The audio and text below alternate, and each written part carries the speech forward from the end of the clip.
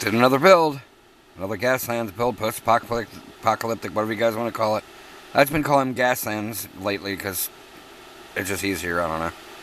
But anyways, yep, this old Matchbox Chevy Blazer 4x4. And I gaslanded the crap out of it. And I used the front wheels, actually came in a pack that Matchbox Mark sent me. And the back wheels came up with something else, I can't remember what. But I had to make the cannon because I ran out of guns. And of course removed all the glass and painted it up and give it a big gnarly front bumper and all that. And it's just jiggy. Again, I like the way this came out, and I hope you guys like it too. And I'm working on other crap, so keep an eye out.